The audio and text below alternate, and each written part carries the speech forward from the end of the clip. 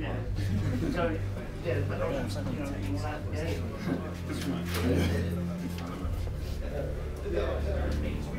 TRW management have been holding us all down, every single one of us.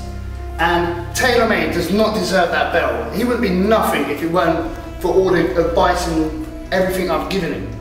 Then you've got someone like Jay here. He's a little man. He fights everyone bigger than him, yet he's getting held back in a curtain jerking match. But Viper here, he was doing main event matches with myself, and now he's just being put all the way down to the bottom again. He don't deserve that. Then you've got Jerry here.